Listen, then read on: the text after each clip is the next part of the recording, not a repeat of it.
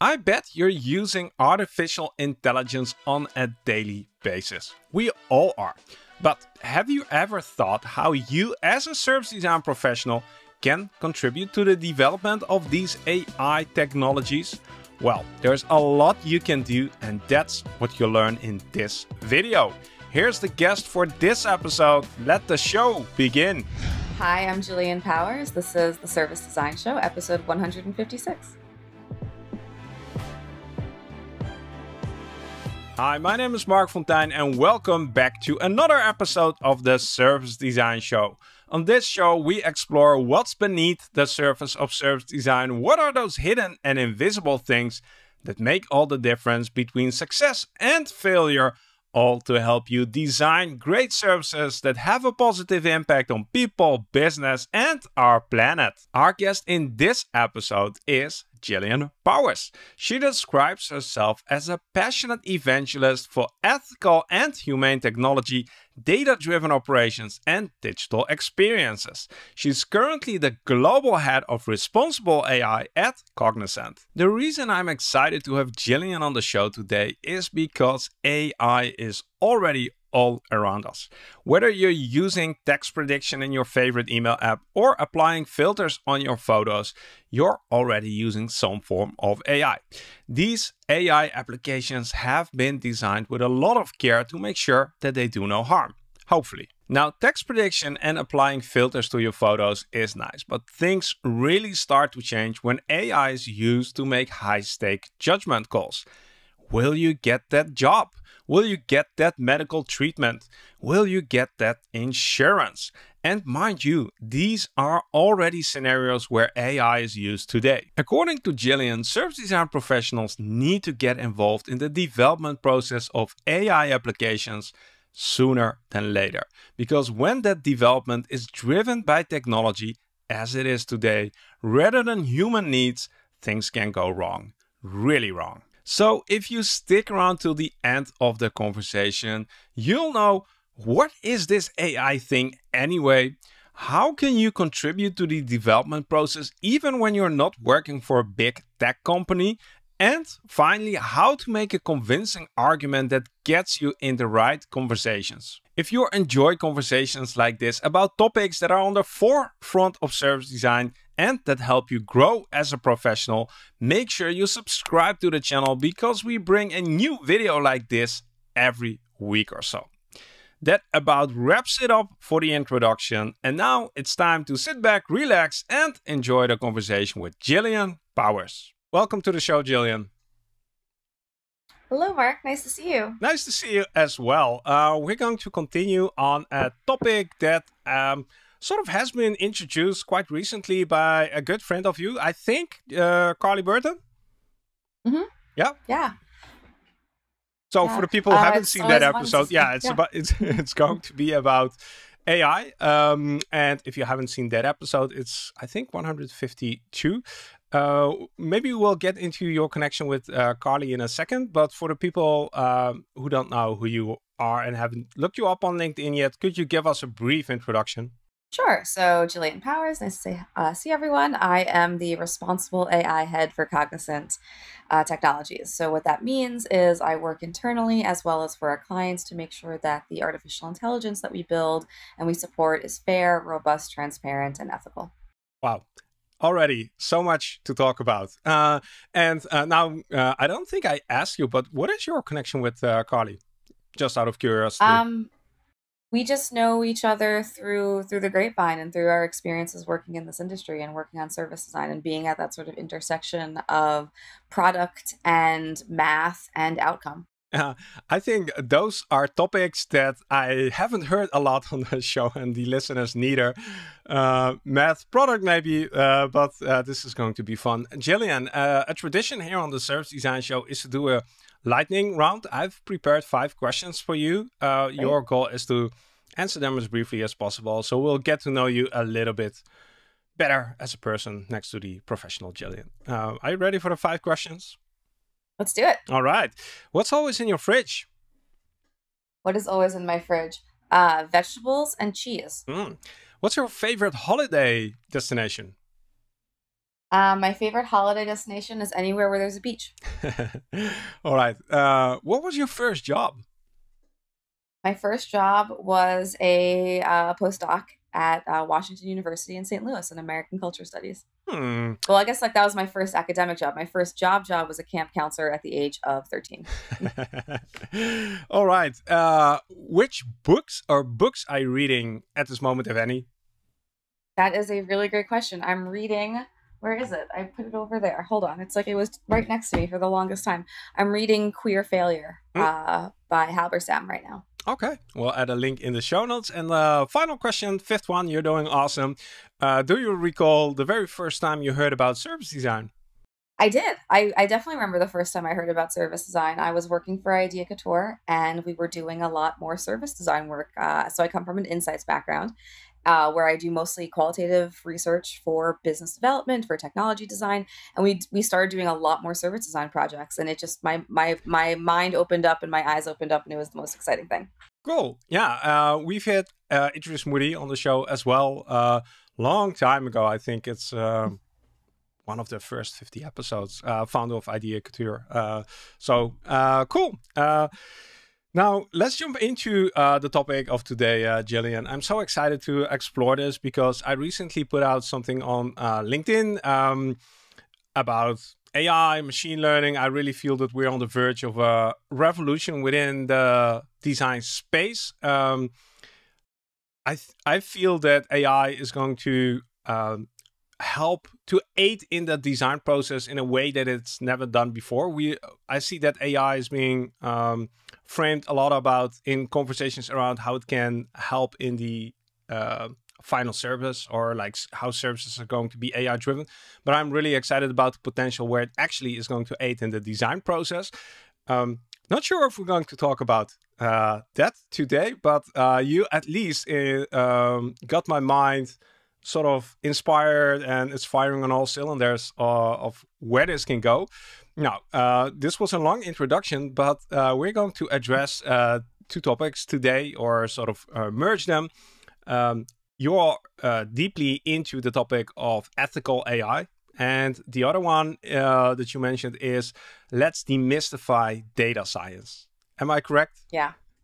Yep. Let's talk about it. I'm down. Let's have that conversation. So both topics are really interesting for me. Data science, it feels like something that I see all over, but in my bubble, it's sort of, I haven't taken the chance to really deep dive into it.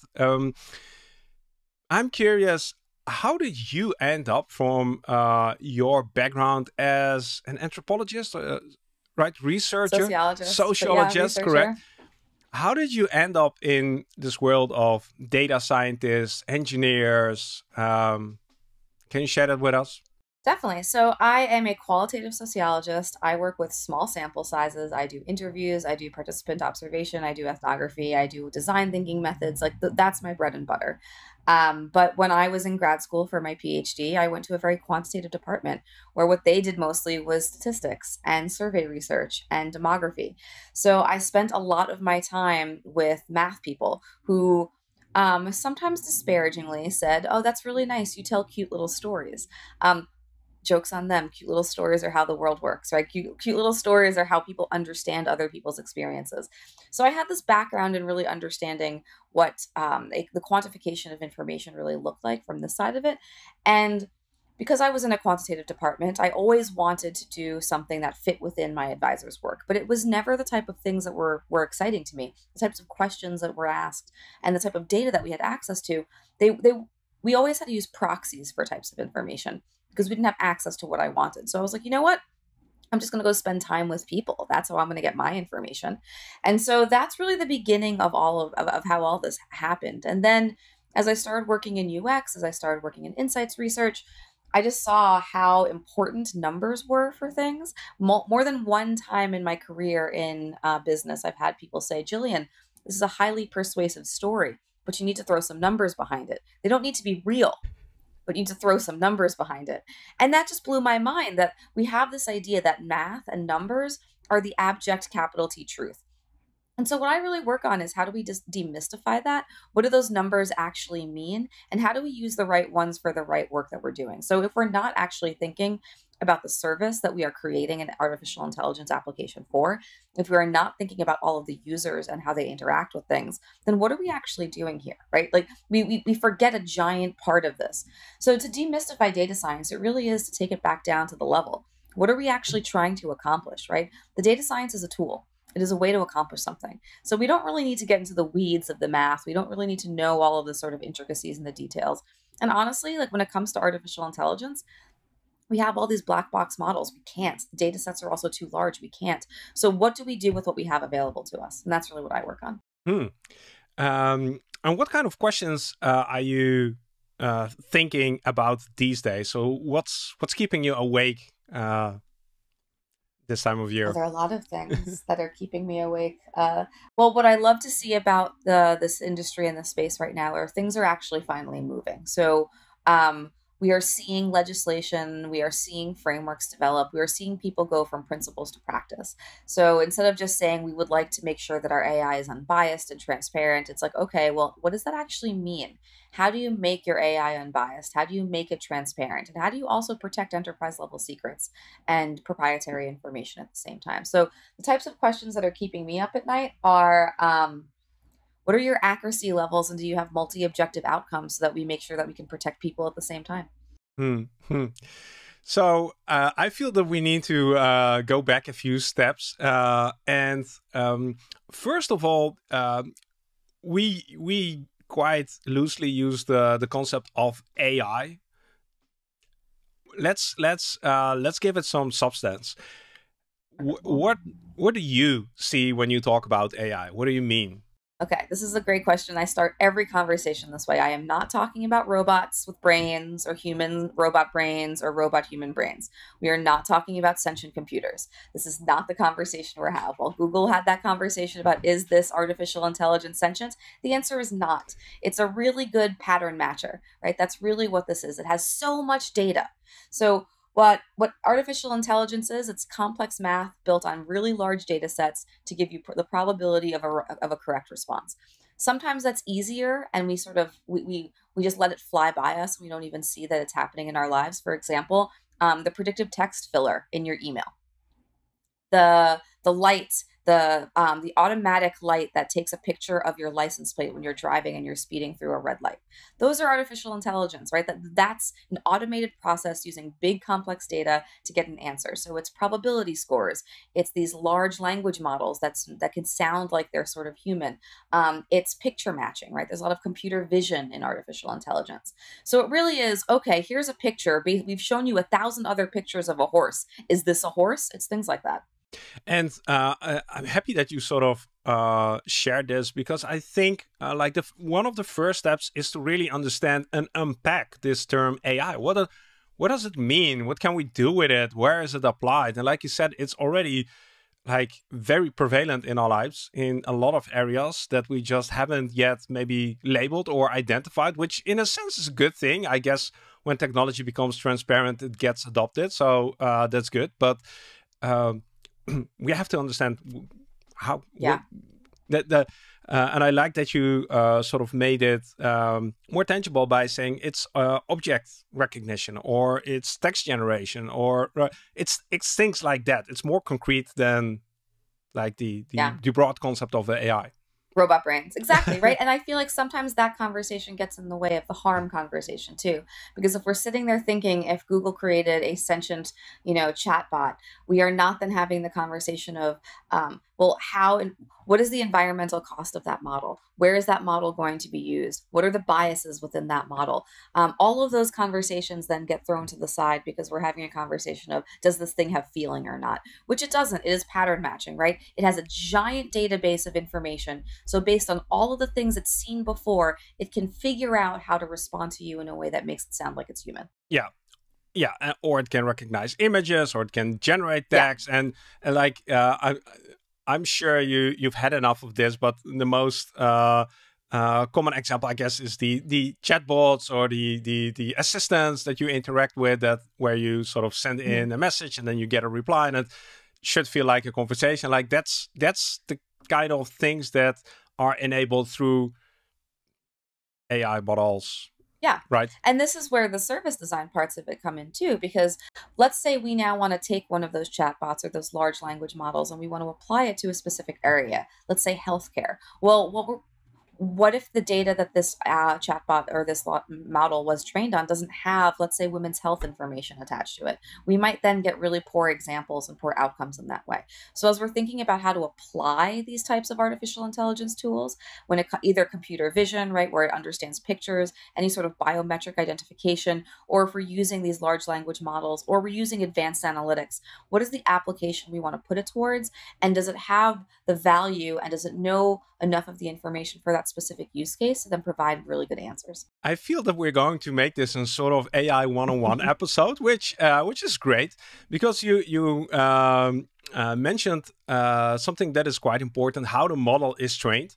I sort of am starting to scratch the surface to understand what that actually means. But can you again sort of exemplify? Yeah.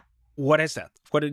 Okay, so this is the other part of artificial intelligence that I think that gets short shrift in the world, right? That while we think of it as automation, that we're making robots and computers do all this work for us, what that really does mean is that there's a whole bunch of people on the back end doing different types of work now that they weren't doing before. So let's say we take that large language model. And then we now want to apply it to your specific business use case. Well, we have to train that model now. We have to tell this model, no, you got that one wrong. You should try again. Oh, you got that one wrong. You should try again. So every time you do that, you're adding another layer to the model, which will hopefully then increase its accuracy. So what training really means is we take one of these models that is basically like a complex computational outcome, right? It's math, it's computer math. But then what we say is, okay, you did that thing wrong, do it again this way. Oh, you did that thing wrong, do it again this way. I'll give a great example of why this matters. Let's take the COVID-19 pandemic. Data was changing every 2 weeks, right? Every 2 weeks, things were changing when it came to COVID. If we had a health model that was based off of 4-month-old data, we were not going to understand how the virus was spreading. We have to train that model based on new data very quickly to be able to then understand where things were going, right? So this is also why AI is also not static, because we have to bring in new information to make sure that we could maintain the accuracy rates that we're looking for. Or at least be aware how, like you said, which data served as input for the predictions that you're getting out of it. Completely. Right. And again, I'm trying to translate this in layman terms, but the first stage is in training these models is when you serve a lot of photos and you want the model to identify cats. You sort of have to help the model to understand, okay, this is an image with a cat. You do that like a lot of times at the start, and then at some point, hopefully the next time you put in an image, it will tell you if this is a cat or not. The reason why I'm saying this is the data that you put in and sort of the training that goes into it and the response that you want to get out of it, that's super important. Like that's key to the quality of the outcome of the model. Completely, right? Like I'm sure you've heard of the phrase garbage in, garbage out. That's so important when it comes to artificial intelligence and machine learning. So let's take that example that you gave of, let's identify a picture of a cat.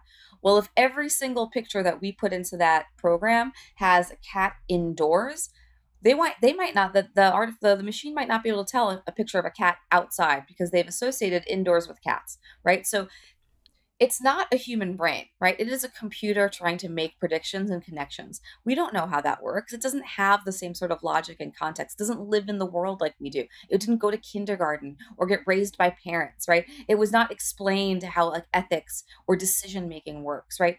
All of those sort of unseen cues that we get because we live in a culture and we live in the world. Computers don't get that, so they make silly like responses sometimes. And I'm getting excited about this conversation because you mentioned culture. Like it seems to be very hard to embed in a model like that, or it's implicitly embedded, which is maybe even more dangerous. This is what happens, right? Because all information is not like all information has a little bit tinge of subjectivity to it, right? This idea of abject truth, right? Like numbers do matter and they are solid, but we shape the answers that we get, right? And so it might not be intentional, but our biases do come through in this. So the best example I can give here is, let's say we're training a model to identify content on the internet that we don't want minors to see.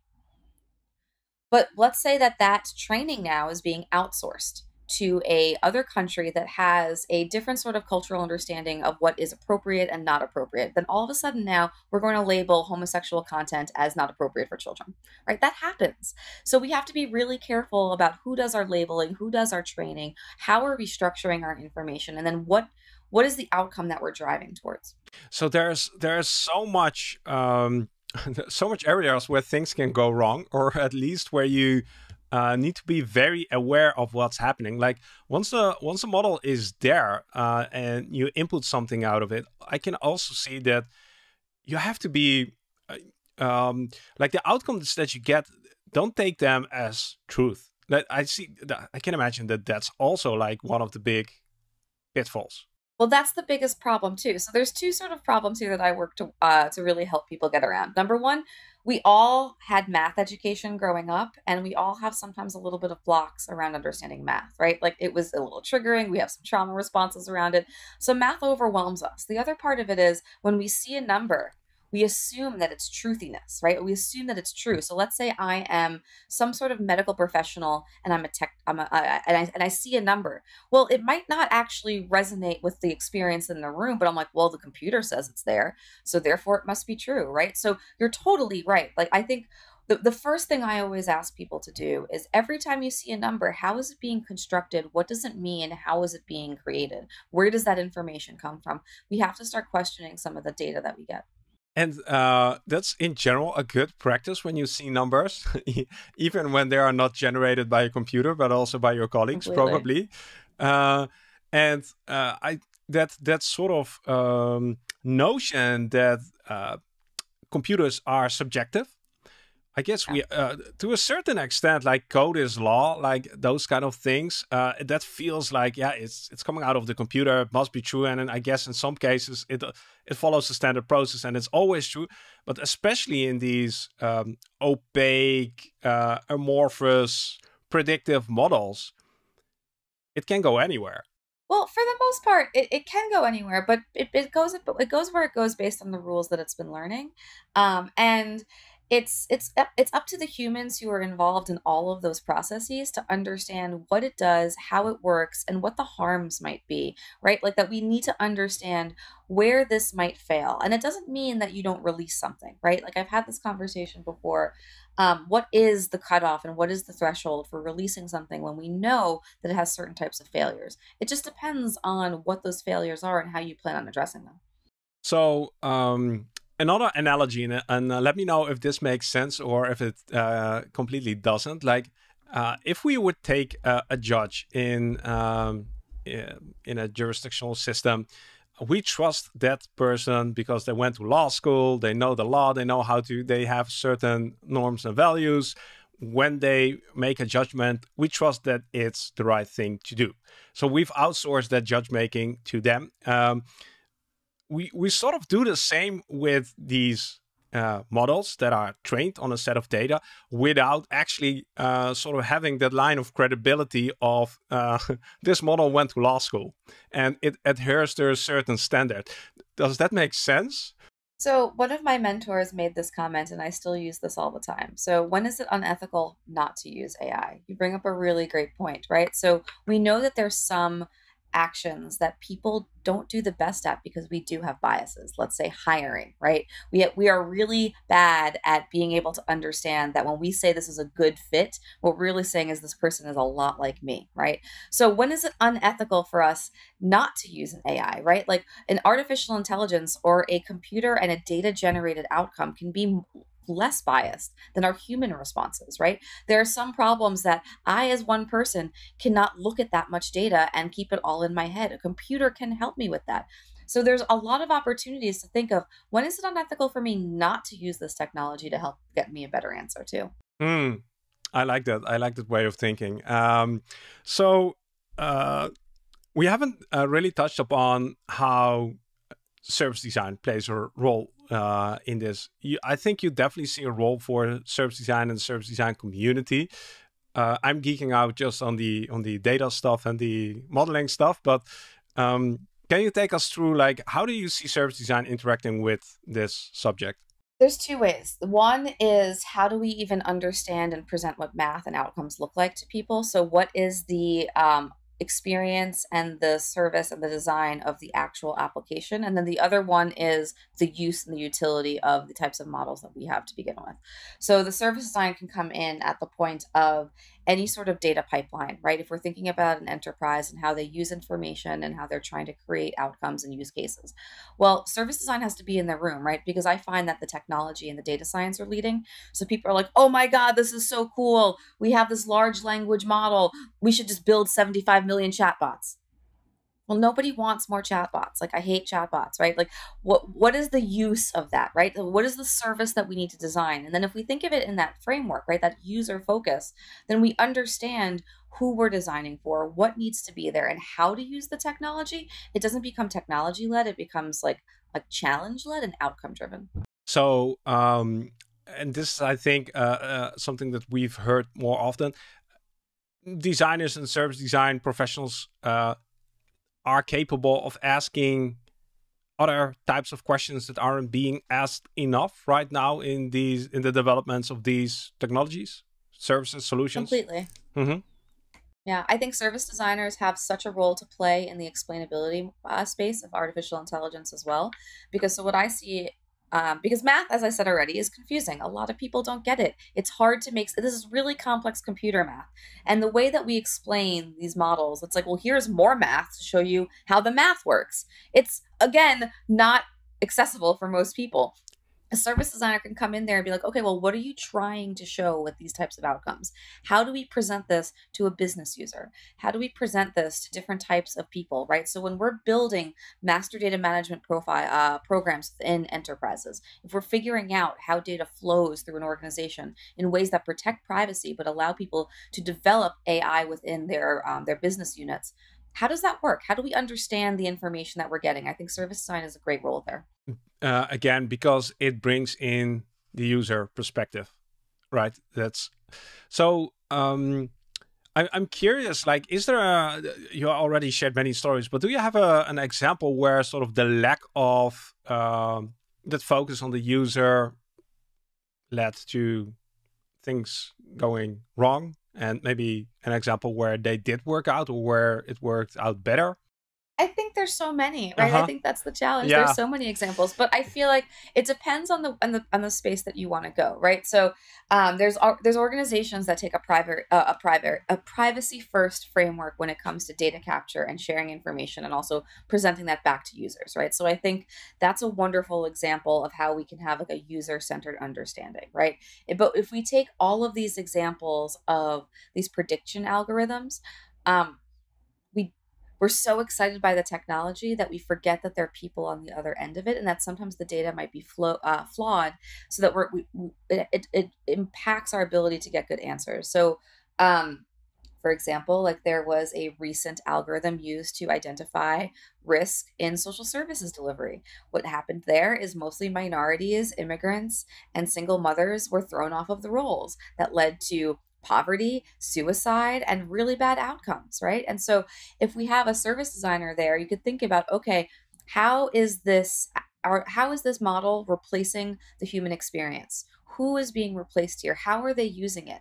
What are the human in the loop moments that to make sure that we can protect human beings in this process, right? So service design really allows us to make sure that we keep the user, but also every single human node in the process in our mind, so that we can make sure that we are being as unbiased and transparent as we can.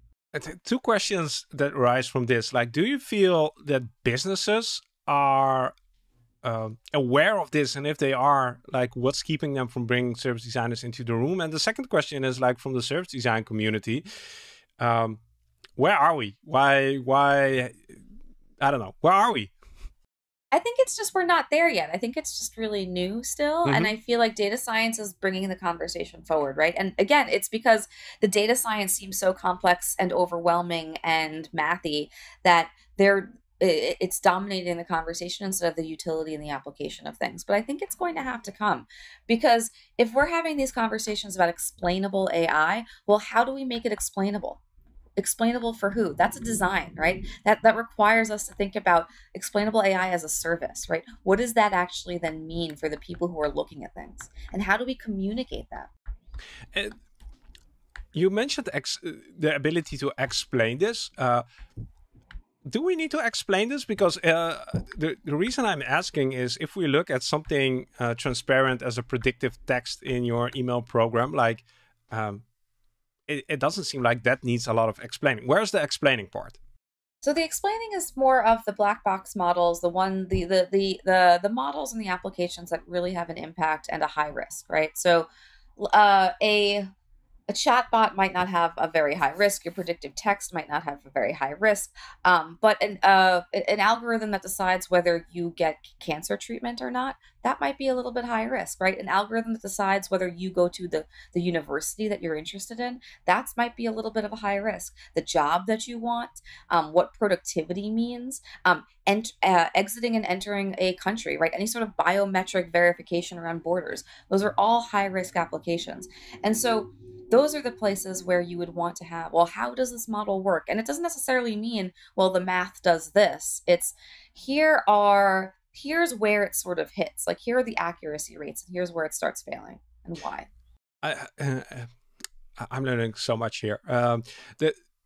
In many conversations that I hear, because I'm not in your bubble around AI, are maybe frivolous or playful, or, like you said, don't do a lot of harm. But when these things enter life and death situations, and they are there, I guess it's already in place, we should be maybe not worried, but at least involved and interested to make them better, or to make them as the best we can. Mm-hmm.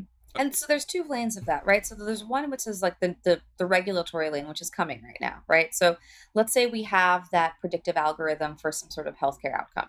Well, regulation is coming that's going to say, well, here's the data that this is built on, here's the application, here's where it lives, blah, blah, blah, blah. There's all of this information that you're going to have to collect for regulators. But then the part of it is, what you need to demonstrate to a regulatory body is going to be a very, very different information than what you might need to present for a doctor to use this, or for a patient to believe this, right? And so again, that requires us to think about how information is shared with these different types of populations. Yeah, so a doctor, they might need a reading manual or a user manual, and understand the limitations or the biases in the system, or like how to interpret the data, because there is still some interpretation, even though you get a number like 0.06, what, like, that means something, and somebody still has to make a decision based on that. Yeah. And sometimes it's hard, right? Because again, like there's a lot of like sort of computational pieces about this that involve either black box models, or even just sort of highly complicated statistical models. And we might be using them together, right? Like this is where I think the service design comes into it. Like, if we are building a service from end to end, you might be using more than one AI application in the delivery of that. And how those two things then work together is going to be important as well, right? So you might use one piece of AI ML to do like document or image scanning or recognition of sort of categories and tags. You might use another one to create a chatbot, right? There's a lot of pieces of that will be at play here, and all of them you have to understand together for that one sort of journey or workflow. One of the things I posted on LinkedIn, where I think these technologies can aid in the actual design process, was an example where I thought, well, we talk a lot about user personas or customer avatar, stuff like that. And I was thinking, like, could we use text generation to actually write a rich story to sort of immerse ourselves in this person? I think we can, and this is definitely going to come and aid in the design process. But while now talking to you, I realized that it's going to be very important to understand, like, who is writing that story based on which information. Because, like you said, it might be very one-sided, colored, the opposite of inclusive, the opposite of diversity. Like, Things I that haven't crossed my mind yet, but yeah. Any comments on that? Yeah, completely, right? As you're talking, it makes me think too, then that if we use an AI and ML to build personas, number one, totally doable, not outside the realm of possibility right now. If we had a whole bunch of data about, let's say, the types of assets and artifacts that insights researchers collect to then build personas, like your field notes, like your recordings, and then we had a whole bunch of personas that we could show a computer, this is what we're trying to generate. They could totally do that. It's 100% doable. Does it lose a little bit of the sort of creative part of it? Like, what I love about building personas is I call it like I build like sort of like user and like user fan fiction. I build these composites of people, and I try to bring them to life with all of these little details across a whole bunch of people. But you can get some of that from a computer. But again, if the data that goes into it is biased, then the outcomes that you get are going to be biased. And this, I'm sort of going to make a contradiction with myself and agree with the other point you mentioned is, as a researcher, you're biased as well. So Completely. maybe like your AI model would even do a better job of making sure that your personas are more inclusive, more diverse, more. So coming back to your question, is it actually unethical not to use AI in the design process? That's, yeah. I feel like at personas, possibly. So the place where I think it's important. So let's go back to this healthcare model, because I feel like the places where we see the most bias are in healthcare data, financial data, and any of these like opportunity spaces, right? So anything like things like access to college and education, access to jobs. It's because the data that we have access to is biased. So for example, we build all of these credit card models based on data from like the 70s and 80s, when women were not either in the workforce at the same rate, or were not having access to credit at the same rate. So that means we're not going to give credit to women at the same rate because of our models are biased, right? Our large language models are built off of Reddit data, which is a cesspool of information, right? So they're going to go, that means it's very easy to get them to become racist. So we have to think about that then when we build. So let's say we want to, as a service designer, build a model that can address our biases. We have to understand what those are, so that the data sets that we then provide our model, our machine, are more robust than we give them credit for. And even in that process, we can make things more biased. So for example, we have a data set for kids who are going to go to college. We have only about 10 to 15% minority representation in that data set. So you know what? How about we just double it? We'll just take those numbers and we'll just double it. Now we have more representation. However, though, we've now reified the challenges within that, because that information itself might have been problematic and not representative. So you have to be really careful about then how we build these data sets to understand how we could then, even in our processes of trying to do better, we can still add more biases to the table. Like it feels like that ball of wool that's getting like the spaghetti. It's like when you pull at the one end, something on the other end moves, and Yep. it's I guess it's not linear. Maybe that's what I'm trying to get at. You sort of have to take everything into context at once. Maybe that's one of the reasons why designers are also sort of good with this. We like complexity. Completely. We like complexity, and we sort of enjoy that challenge. The other thing we sort of I feel didn't yet get to is so where are we? As in, why aren't we yet part of the conversation, or maybe not to the rate we could be? And to add to this question, like what do we need to learn to give ourselves the right to the, what is it, the right of passage to enter in these conversations, to be more grounded? I think it's just jump in, right? Because that's, I think, one of the biggest challenges, that AI and ML, they feel like this mystery space that is so overwhelming, and it's not for us, or for service designers. But if all of these models are in application, if all of these models want to go live in the world, right? Business units and business buyers and big executives want to put this out there, they need to think about a service designer, because how this works is totally based on how it engages in the real world. So if we are basing our data off of information that, let's say, you get from the doctor's office, and a service designer discovers that the doctor doesn't collect this information, maybe the front desk does, and the person's not involved, they're just doing it based on their own ideas, it helps us understand what this information actually says and means and how it's used. And that's not part of the conversation yet, right? So service designers should be there. There's a need for it, because how information comes in, how it is then applied, and then what it means on the back end, right? That whole sort of end-to-end understanding of the application is so valuable. And you mentioned we should just jump in. Easier said than done, maybe. Like, completely. If it's that easy, what's holding us back?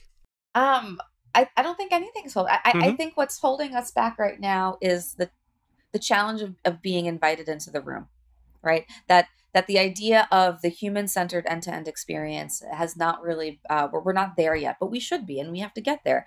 Because as these models get used in doctors' offices, as these models get used to identify people for loan repayments, as these models get used for marketing, right, to even create cultural content, or to identify populations and do, personalization and things like that, service designers need to be in the room. And honestly, data scientists want this. We struggle for this, because the challenge also is, you have a great model. How do you show its value? You need to build dashboards, you need to build applications.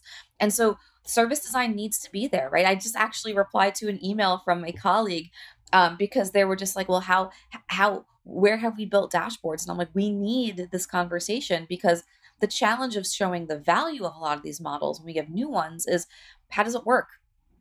Who has access to it? Who sees it, right? How do they understand it? So all of that is a service design question. And I totally can see this. Eventually, this is just another technology. It's pretty cool technology, but it's about the use and unlocking the potential and making sure that it's used in the right way. And it definitely seems that understanding user needs helps there. I'm curious. You said we should get invited into the conversation. Like, when do you get invited into the conversation? Like, what's the trigger when people start reaching out to you? That's a really great question. So the trigger I get is, how do we get people to say yes to this data capture?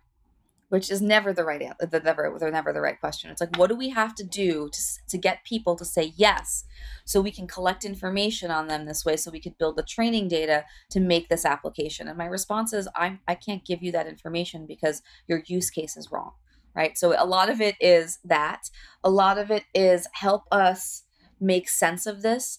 So let's say, like, legal and compliance really wants us to show X, Y, and Z, but we can't. So how do I get brought in the room to be like, okay, we want to be able to bring this model to production, but we're getting all of these roadblocks in our way, mostly from different parts of the organization. So how do we get people to say yes? Or the question is, I have this model. It is complete trash. The accuracy rate is so bad, but we have spent millions and millions of dollars now doing this program because we were so excited about the opportunity. Someone gave us this wonderful presentation, and it was like a little bit of snake oil. And now we have this $4 million AI program, and the outcomes are really, really bad. So how do we retrain? How do we retool? How do we fix? So that's how I get brought into the room. I think it's a really good question. So I'll give an example. So there is a biometric identification program that looks at your face if you are a contract worker working on legal documents, right? So every time you jump into the program, it looks at your face to see if you have access, right? It's like to make sure that no one else is looking at these incredibly secure documents. Well, this model is really bad on brown and black faces. It's really bad with like black hairstyles, which means that if you have a whole bunch of contract workers who are brown and black, they're going to now spend way more time just trying to get into your application than doing their job. That's a service design problem now. it seems that, and we've seen this more often in the service design space, that it's good to start where to find the opportunity where things go wrong. And it sounds little bit like that's also a common scenario where you get invited in, like something doesn't work, like people struggle with something that they should have fixed, like from the start. Um, have you seen, is there a list of like moments for entry or challenges with AI where sort of service design professionals can latch onto? Like if they signal, hey, I see that they're working on AI inside my organization. I've not been invited to the first conversation where I should have. Now I just need to monitor when like the data gathering will start, and then sort of start knocking on doors. That would be a super helpful overview. It's coming, right? So this is the challenge, right? I think you're totally right. It's coming though, but where does it come from? So when it comes to the responsible or ethical AI space, right? So it's a little bit top down, which means then it has to then like get its way into different places. So a lot of this is coming from like legal enterprise parts of the business because they want to be on top of compliance. But service design is how we get things done, right? Like it's how we make sure that you have all of the access, that you have all of the user buy-in for a lot of these problems and a lot of these challenges. So I think it's at the ground floor. Also, though, when things start breaking down and go wrong, and everything in between, right? Like there's value and there's a desire for an end to end. If I think about what I see, it's like service design is a wonderful place to be. Like, okay, well, what is the minimum viable product here? Like, where's the accuracy rate that we need to capture to make sure that we can do this? And that's, I think, where this is necessary. Who it definitely seems that you care about ethics and the biases in these models. Um, but it seems like somebody inside the organization, like the business stakeholders, and now it's legislators that are starting to care. How do you, what have you seen to be good arguments to convince business stakeholders to get you into the room early on? It's good business. This is the whole thing. It's like if your algorithms are biased, you are leaving market share on the table. Like this is just good business, right? These programs cost so much money. Artificial intelligence is not cheap. It requires a new type of thinking, a new type of way of looking at your numbers, and new types of technology and services that you start implementing, right? Your data pipelines, your master data management, your hyperscalers, they're all in the room for this conversation. So it costs some money. And so if don't you want to do it right the first time? Right. I kind of a little bit sometimes feel like a mob boss here when I'm like shaking people down, right? Because it's like it would be a shame if your model had to get thrown in the trash, which has happened. There have been court rulings that said your entire AI program must be scrapped because your data was problematic. You collected information on minors and you didn't realize you were doing that. And you shouldn't have, right? So there are all of these ways that if we're playing fast and loose with this new technology, you might get a slap on the wrist and it might hurt your brand. It also might hurt you financially because you're going to be taken to court. So the business case for this is do it right the first time, save yourself some money, have more buy-in, get people in the room, because the data exists for us to do things right. It seems like it's almost like you're bringing in a new employee in the form of a computer into the organization. You want them to do a good job and to do the best job, and not to have to fire them like after the first day. And like service design can help with the onboarding and sort of the training and making sure that you actually are getting good value out of this new colleague. And I guess it's not more than that. It's something that is helping to achieve a certain goal. Yeah. Yeah. And I think the other part is the other thing that people are struggling with, and this is where I think service design can be super helpful, is adoption. So everyone wants these programs to be adopted. They want people to use the technology that they're building. But sometimes it's really hard to get people to change what they've been doing, right? Like even their data science teams are not running in the cloud, they're running on-prem. So how do you get your data science teams to use the capabilities that you have now spent a whole bunch of money on because you have Azure or you have like a Google Cloud service, right? There's all of these new capabilities. So there's a great opportunity for service designers to lead to drive that change as well. Now, if somebody got inspired through this conversation, I know I have, like, what would be a good starting point if you're like, yeah, I love service design, and this also seems like a domain that's super exciting. I want to be on the forefront. Like, where do I start? Which books do I read? Which videos do I watch? Which people do I follow? Like, any tips on that? That's a really great question. I feel like there's a lot of movement right now. Like the Algorithmic Justice League is a great place to start. Weapons of Math Destruction is a book that I recommend. Anatomy of an AI is a great book that I recommend. If you want to have a sense, so this is I'll give like my background of where I think service design and AI really sort of join, and the place where I had one of these moments of like aha. So Kate Crawford, who is an academic and a researcher, worked with an artist to show an anatomy of an AI. If anyone wants to look it up, just Google like, or use whatever search function that you prefer, anatomy of an AI, and you'll see this incredibly amazing document and like image. It looks like an experience blueprint to me. It is. It's an experience blueprint to me, and it shows everything from how you mine the tech, like the things that you need to get out of the ground to make the technology, all the way to the end product of an Amazon Alexa. And I looked at this and I'm like, this is an experience blueprint. It's just in a different form. And it was so amazing to see that because I'm like, it helped me understand all of those moving parts. And I was like, this is where a service designer could be so useful. How do you bring in all of these pieces that need to be brought to the table to understand how an AI application gets built and lives in the world? And this is one of the important parts which we started with, the demystifying aspect. Just having a visual and understanding like how which components are there, which names do they give these components, when are they important, why are they important. It builds your vocabulary, and it's like just having, I can imagine, totally can see that this image could be like a very good entry point, and sort of, yeah, like unpack that black box concept of an AI. Like, it's not AI, it's all these other things. Like, is it publicly available, this image?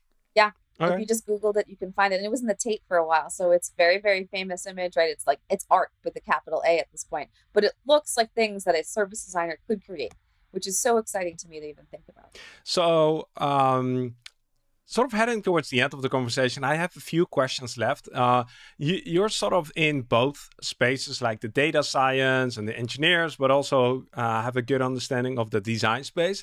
What do you feel are, what are some of the biggest misconceptions that you've seen people having in the design space about the data science, engineering space, AI space? I think it's just overwhelming for like designers when they enter the data science space, right? That it's and like I had the same feelings too, right? Like it feels like you're a little bit out of your league when you're around all these people who are talking in math in front of you, and they're using all of these terms that you don't understand. Like when I first started my job, I always keep a notebook by my side, and the back of my notebook is just all of the words that I'm hearing for the first time. I just write them all down, and I just keep a running list. And then about a year later, I'm like, oh, I know all of those now, right? So I think it's a lot of that. It's the challenge is you don't need to know the math.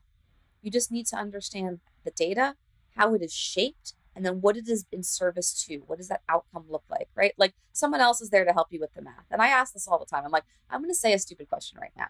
Like, what does that mean? Like, I'm going to ask you a dumb question. What does that mean? Because if we spend so much time letting the data science drive the conversation, we're not thinking about the application and the human use of something. And that's where the service designer is so crucial in this conversation.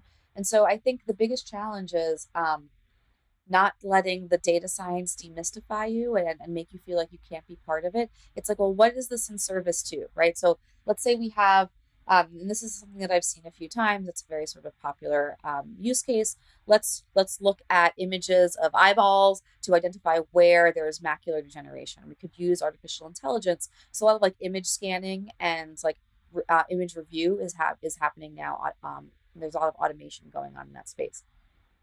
I don't need to know like the vectors or right like how that works. I don't need to know, right? And service designers know this too, because we work on things like this all the time. If you're in like the healthcare space, like You're dealing with new words all the time to explain imaging and diagnosis and cutoff rates and prognosis, right? Those are all new things that you're getting exposed to. It's the same sort of space. What would you say to somebody who's listening right now and sort of feels, machine learning, AI, that's just for like the big organizations, the Googles, the Facebooks, the Metas of this world, the Teslas. I'm just here, like team of one, small company. This isn't. How is this relevant to me? Is it relevant to people, to service designers in those areas as well? Completely. So in different ways too, right? Like that's a really great question because this is one of the biggest challenges of issues within artificial intelligence and machine learning. There's a concentration of power because there's a concentration of data within big tech. The big tech has the stranglehold on all of these new models and all of this new opportunity because they are building it. They have access to our data at scale. There are new organizations and community organizations and consortiums who are working to fight back against that and build different type of large language models that do not have those types of biases. But that does exist. For the small company, absolutely you should be thinking about this because you have data pipelines internally. You are probably also buying third-party data for marketing purposes right now. So if you are doing any of those things, you are thinking now about data science. And so it is coming, right? Like if you are building chatbots for your customer service, if you are trying to automate your call center, those are all things that now involve artificial intelligence. You might not be building your own models, but you might be applying and implementing other people's models and other services within your organization. And so definitely you need to think about that as a service design. Cool. I hope many people will. Jillian, if somebody remembers one thing from this conversation, what do you hope it is? That AI is just complex computer math and that there are still people in this process. They're just doing different things now.